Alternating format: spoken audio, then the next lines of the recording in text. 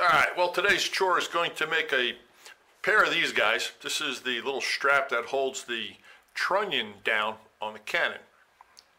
Now all said and done, this is about half the size of your little finger, and that's a 3/8 diameter running through the center. That's just shy of a 10 millimeter hole right here in the middle, okay? 3/8 diameter. This is about 2.5 millimeter rounds on the end, and this will be made out of brass.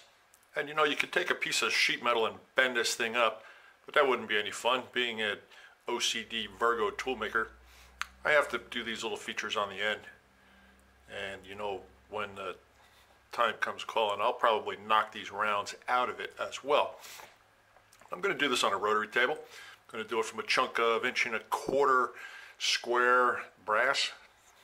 I'm going to do it standing up, go to side mill, climb the entire part, and put it back in for the secondary, and knock these little square holes in it. Probably do a click spring job on it with a nice little square file. And this area right in here as well is, see where the cursor is jumping around, the arrow? This little round right here is going to have to be done by hand as well inside. So that's the hinge. When you go to unloosen the barrel from the carriage, you pull the pin out of the front part on this side. That's really hard to do that by hand. There you go. There will be a projection coming up here, a cross pin, and in the back will be anchored down with a cleat. So what they would do is they would pull the pin and this thing would pivot up, and you could lift the barrel clear of the carriage. Now to do this on a rotary table, it's no big deal. We're going to find all the information that we know is a definite. Let me see if I can position that for you. Actually, let's just go up here where I've already got it defined. Call it the hinge. There you go. We're going to punch a hole in the center. Yeah, I'm going to interpolate it actually. And then I'm going to do another hole here, another hole here, one down here, and one down here. And then all we have to do is walk up the back side, interpolate this round, come back to this offset right here, interpolate this round, offset, interpolate that round. On a CNC machine, this would be about 30 seconds to knock that part out. It would be really quick to do. But on a rotary table, how many different setups do we have here?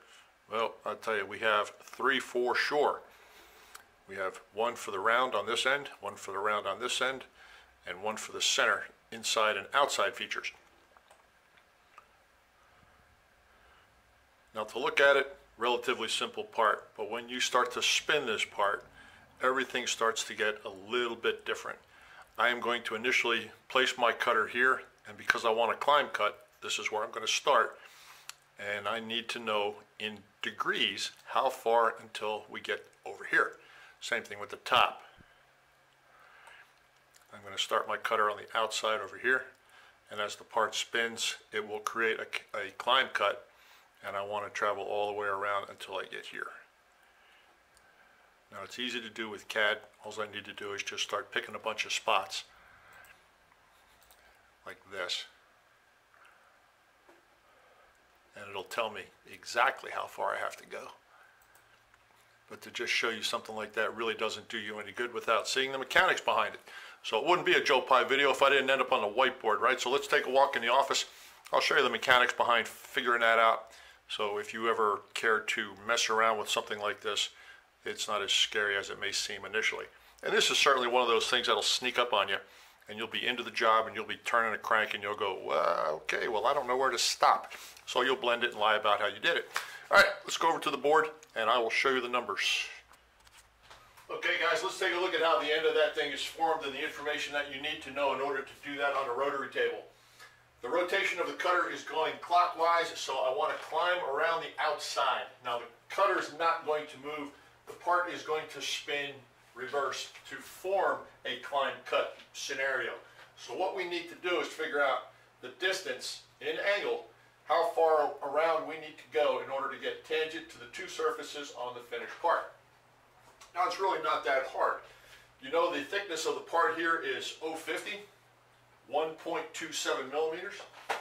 The cutter diameter is 140, 3.55 millimeters.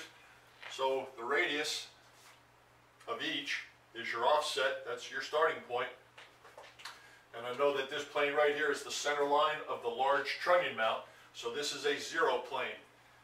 There's your offset. This dimension is on the print. Not a big deal. When it comes time to come all the way around, the angle, the only triangle that you need to figure out is this triangle right here. And this triangle is replicated in blue right there. The long leg of this particular triangle will be the radius of the end. This is a 100 diameter, 2.54 millimeters.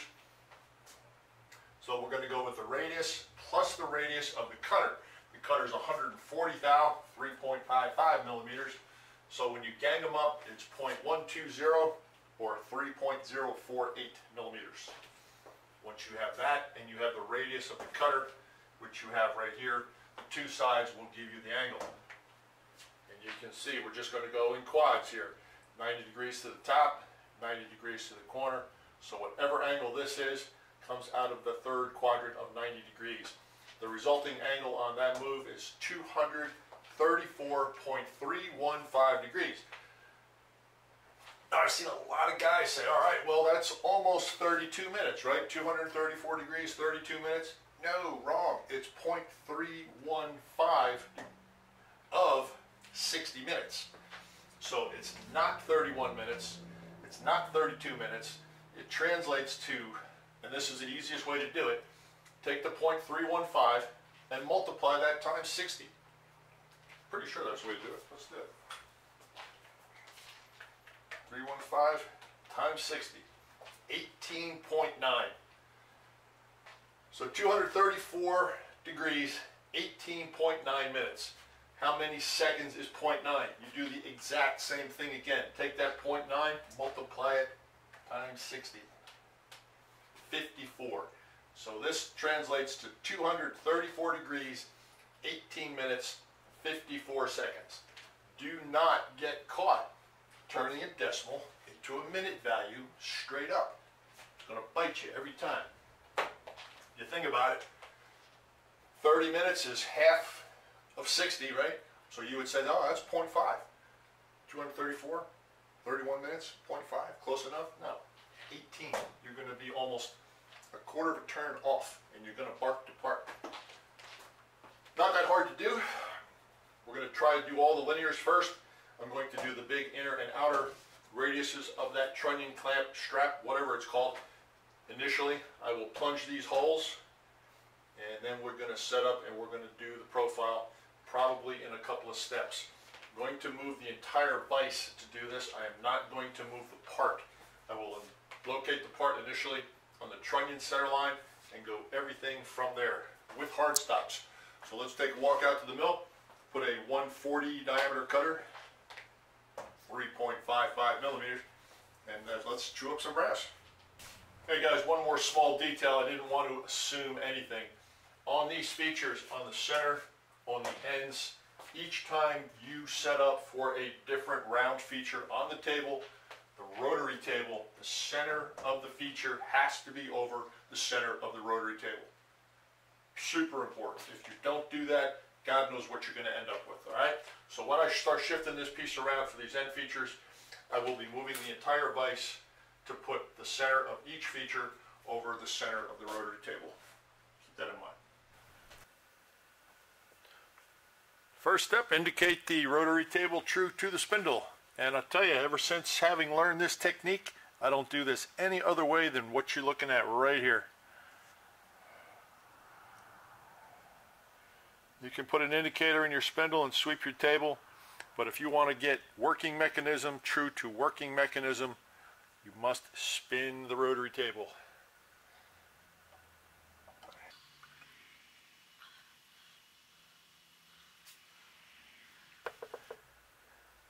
If you have a digital readout on your machine, do yourself a huge favor right now. Go from the absolute position 0, go over to incremental, and 0 that out as well.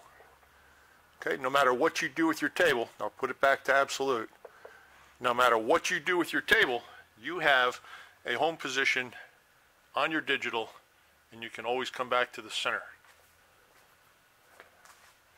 On the off chance that you re-zero for some feature or dimension. The incremental will be the storage for the home position. It's worked out well in the past. Let's put a vise up there, drew up a piece of brass, this piece. Okay, before we get started, I think it's really important when you do a job like this that you realize exactly what you're getting yourself into. I'm going to center this part about the rotary table right here on these red dots.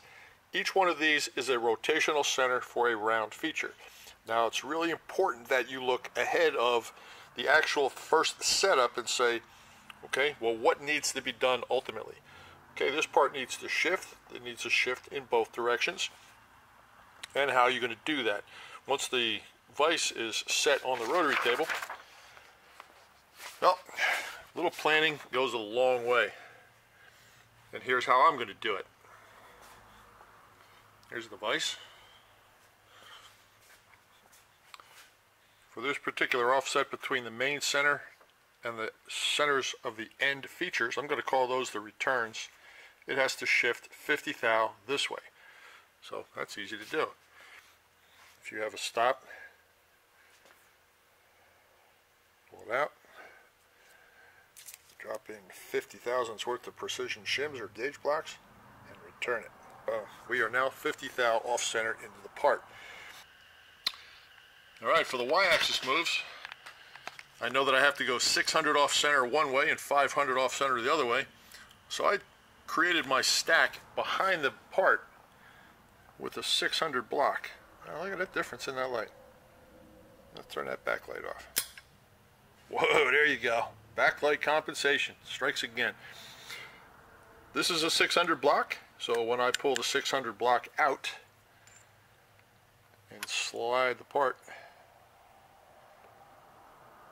you can see that the pointer is now over the front feature. 50 thou into the part, 600 off center. When it comes time to do the opposite side, I will return the original 600 block in there, and that's the appropriate spacer, which is 500, and the parallels are exactly 500. I measured them, and as soon as I cinch it back up, the pointer is over the front feature. Now the only problem with moving things around on a rotary table is occasionally the slots don't line up for clamping, and you may have a little issue with that, which is why I have this little floater block right here. This is a block that I can use to position clamps wherever I want them. So it's basically like having an infinite number of T-slots. So I will ultimately clamp between the jaws on that using the clamp as my registration point, and then just build a stack of blocks up for the heel. So a little planning on the setup goes a long way. This should go well, and I gotta tell you, this will be the second time that I shoot this for you guys. There are two burps on these pieces, on this particular part, that made me absolutely crazy. You can see it right there. Front side is beautiful. Alright, you can see that the back side of this part has a dig, and the reason for that is when I roughed the front of this, I stayed away from that surface. When I rotated in the roughing mode, I rotated the complete angle on the print. Since I was off of this surface, basically what that did was put me forward of my advance on the angle, and I should have choked up. The only choking up that was going on was when I looked at this part and realized that I had run that end mill into that part. Broke my heart. But it will allow me to say exactly what happened, and it made me crazy trying to figure that out. I stayed 20 thou off of this surface. When I rotated, it affected the angle, dug in on this side. I never saw that coming. Thank goodness I got more material. Anyway, let's load a piece of material in here, get to it. First thing I'm going to do to set this up is I'm going to make sure that my vise is going to present the material in such a manner that the cutter doesn't run off the material and not make the part. Actually, I want the cutter to go off the material, but I still want to make sure I have enough material in the vise to make the part. I'm going to locate the back jaw using my fancy little tool here.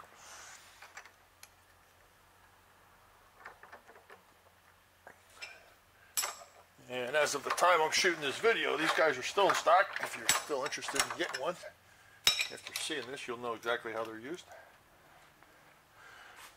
This is currently on center. This is 500 out. I want this back jaw 300 in, so that the features that I start in this vise are 300 in from that jaw. So right now I'm going to push my table this way, 300.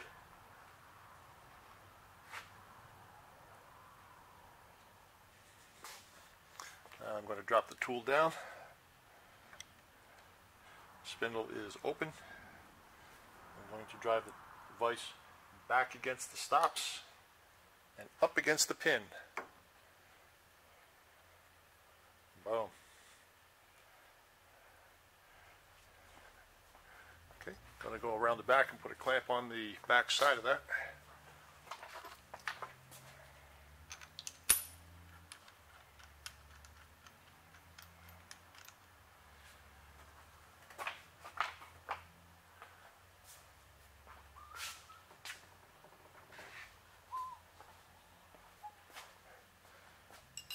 Make sure that everything is right up against. If you have any doubt whatsoever about a setup like this, put a parallel or a piece of waste material in here and actually clamp on this pin, and that'll make sure that you are exactly where you think you are.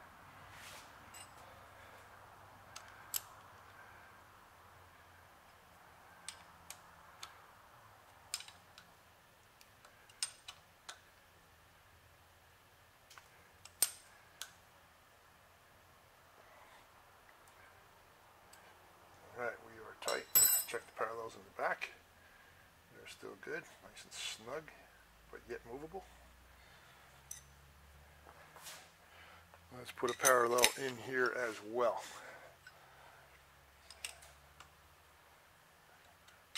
This particular table clamp on the end is strictly a stop that's going to trap this parallel and allow me to make that 050 offset when it comes time to do the small returns on the end of this clamp.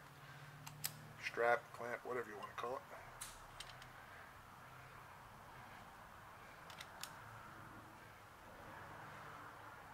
Okay. That is absolutely perfect.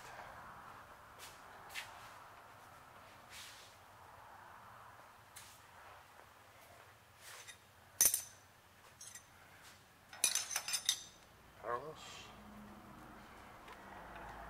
Through. I'm going to visually center this material in the vise because I know the vise is centered about the table. And the very first thing I'll do is form a radial undercut in the center of that by plunging an end mill and take as much material as I can off the back of this so that the little cutter I'm going to go in there with doesn't have to work too hard. Let's change cutters up. Continue. Step 1, 5/16 diameter plunge right here just to remove the majority of the material. Using the same 5/16 end mill, I will offset the radius of the cutter plus a little bit and trough the blank so that the small end mill doesn't have to do it. Then I'm going to put a 375 end mill in, plunge it, and finish this back face. Everything else is going to be blend. I will explain that as we go. Okay, first thing, 5/16 plunge, 5/16 cut, 3/8 plunge, 3/8 finish pass. Let's do it.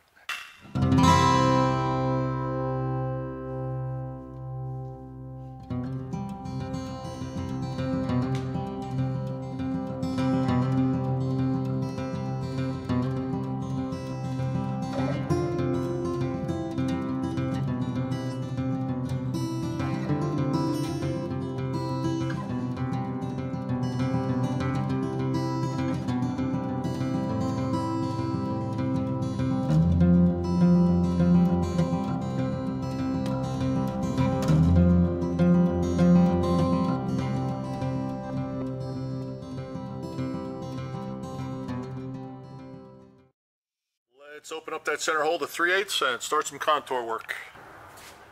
Table is back on 0, 3/8 cutter coming down.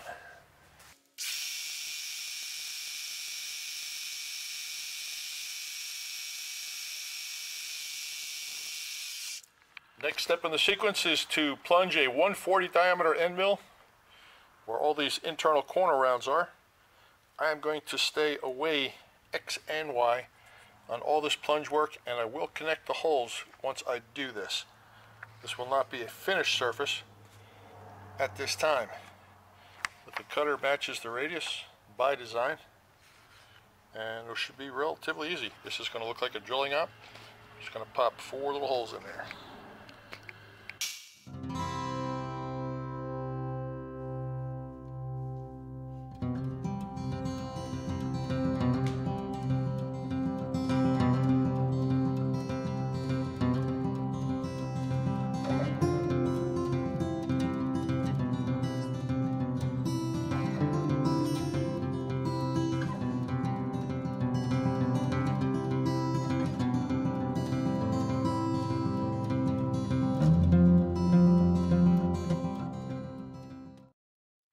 Now go in on location.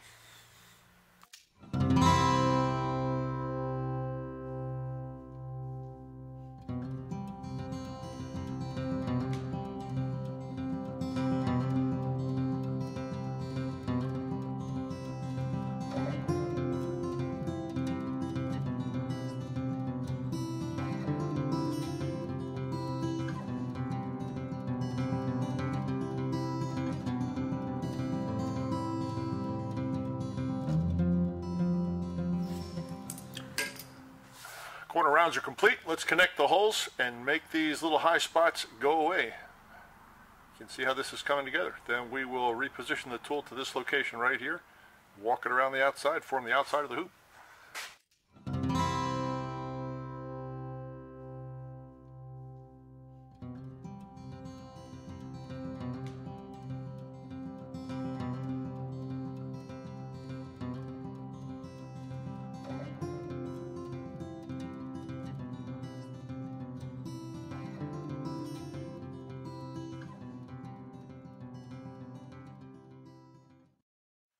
Now, you may have heard me say in the past that you do not have to worry about the starting point from the center of your rotary table to your first radial feature when you swing an arc.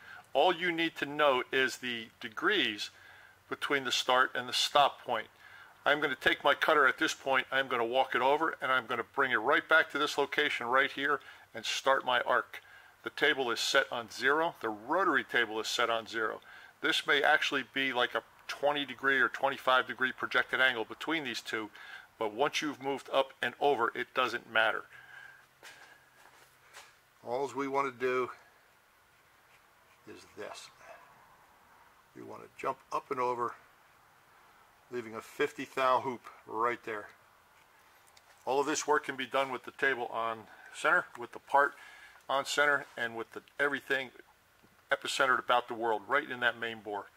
So watch for the cutter to come around and knock this material off. I'll do this in several steps.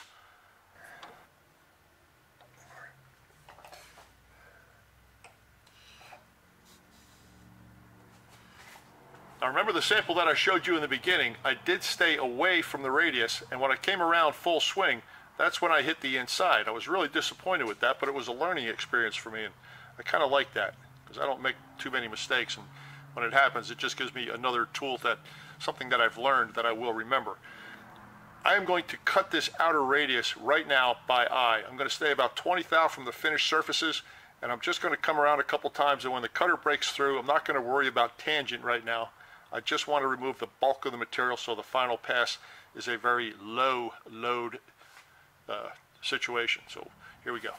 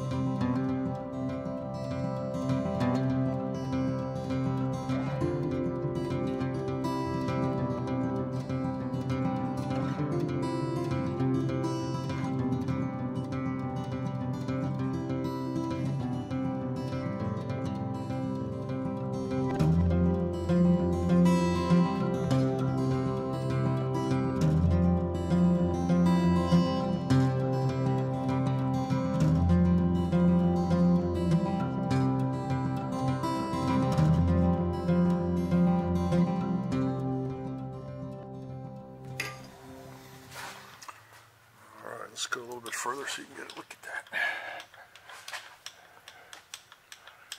You can see that the part is forming nicely.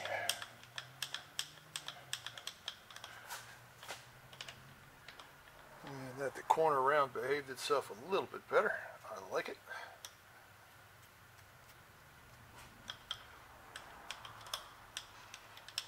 Alright. We're going to clean all the debris off from around all of our stops. And when I make the shift by removing my 600 spacer and putting in the 050 shims along this edge, I will show you that as it happens when the machine is clean. Okay, I need to offset the part 50 thou on the X and 600 on the Y. This is where I lose my ability to keep the vise clamped in the slots on the table. And the first thing you do is unloosen the clamp on the vise and slide that 600 spacer that you made out of the way. I'm going to shoot the vise against the back table.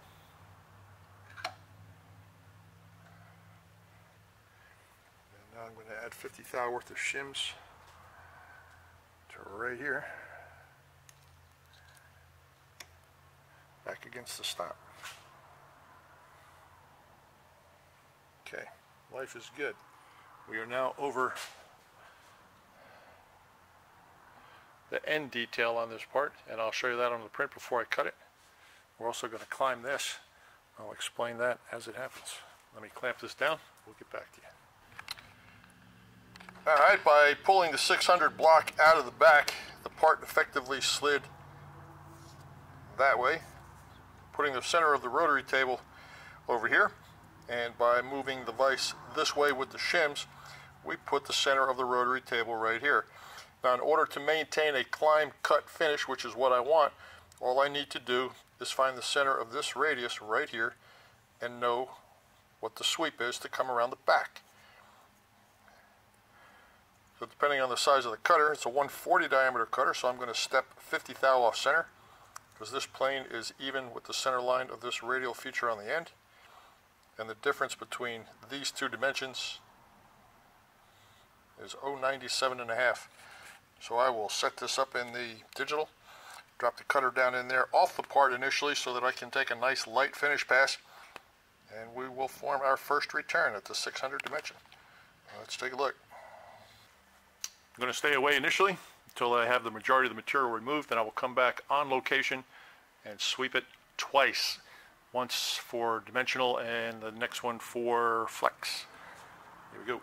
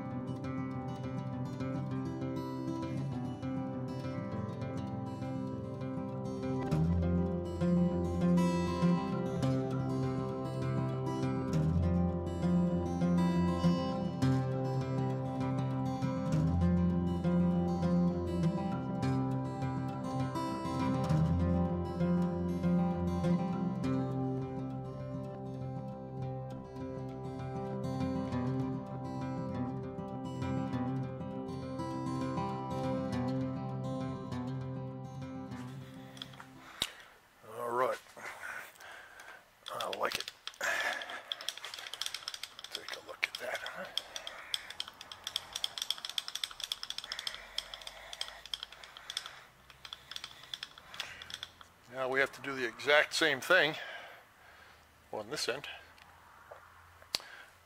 And to do that, we are going to leave the shims set right where they are, because the two center lines of these returns are identical. But we're going to return the 600 spacer block in the rear of the vise, and then we're going to add a 1/2 inch parallel. The 600 is going to take it back to center. The 1/2 inch parallel will move it up here, and then we will shift the cutter to the outside to start the climb cut and come around. Let's change the setup and make that happen. Alright, the vise shift has been made, and you can see the utility of that little floating clamp block that I'm using. That works like a charm. You don't always have T-slots that line up to allow you to clamp, so a couple of those things, that really helps out. Still have the 50 thou shim to kick the block off center, kick the whole vise off center. I haven't moved the block yet. And in the back, I returned the 600 block from the original setup, which brought it back to center, and added a 1/2 inch parallel, which brought it to the opposite end of the part. Now all I have to do is step the cutter off the radius of the cutter to this side and run the return on that end. I will stay away from it initially like I did on the front side here, and we'll remove a lot of material and come back in for the kill with a light final pass. Alright, for this final step we got a little different camera setup. Turn some lights out. Camera automatic is kicking in, so it gives it that more of a blue tint. I'm sure the fluorescent lights don't help. There's no filter on this camera. I'm going to step off 70 thou, which is half the cutter diameter, that way. Actually, I'm going to step off more than that, so I have some remaining material. Take a couple of passes, and we will form the final return on the 500 end. Let's do it.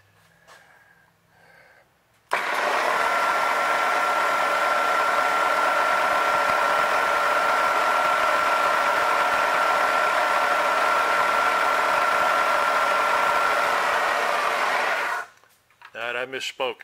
I need to offset from the radius of the feature out and then half of the cutter. So we're not looking for 70 this time like we were last time. We're looking for 120 as the final. And I'm going to start off at around 135.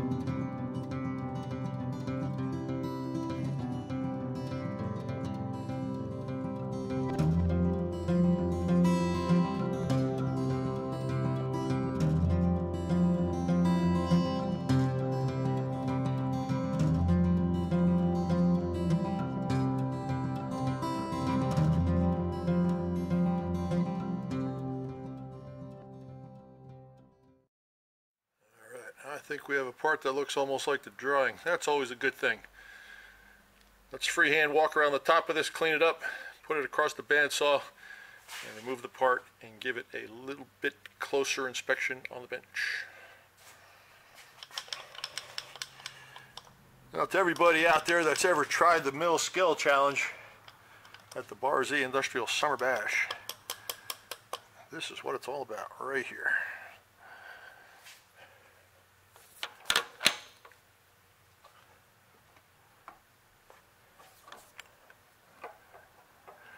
Let's freehand clean the top of that off.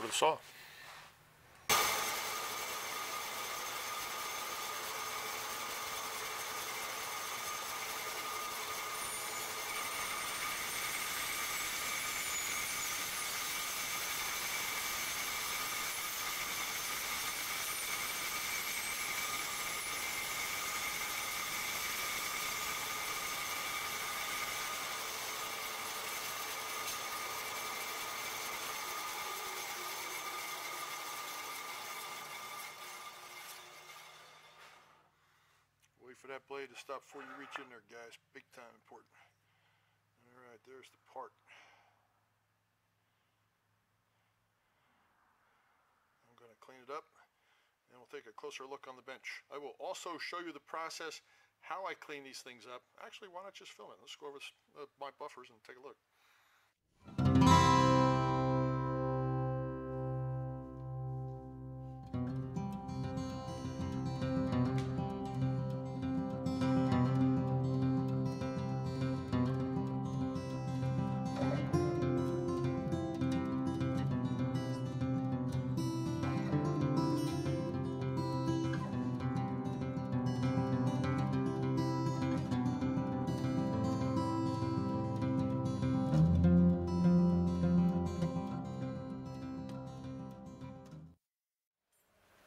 Okay guys, there is the final result. Looks like the print. We've got our return on both ends. That comes back around nicely. And there is still about a 1,000th dip right there. I have to believe that is from plunging the cutter. There is no other explanation for that. But you can see from the first one that we did, or the first one that I did, night and day difference in that particular corner. So be careful when you rough these things out. When you start spinning stuff around, you just end up on the wrong side of the line that you thought you were on. And that's what happened here. That's a heartbreaker right there. That kills me to see that. Anyway, there you go. Got to make one more, and this will be the trunnion clamp for the cannon barrel. So this is the guy that holds down the barrel. It's a hinge, a lockable hinge. There you go. And I know you just saw me do this on a sander, but I will ultimately push this back up against the jaw on the vise and clean it off with a mill, come down to a specific size so I can hold it and put the square holes in. I'm just going to drill those and create the corners with a file. There's no sense in wasting your time to see that, but if you want to see it, put it in the comment line and I'll see if I can shoot it for you. But I do need to make another one of these so I can do 2 at a time. Well, not 2 at a time, but 2 separately done at the same time. As always, thanks for watching, guys. Very much appreciated. See ya.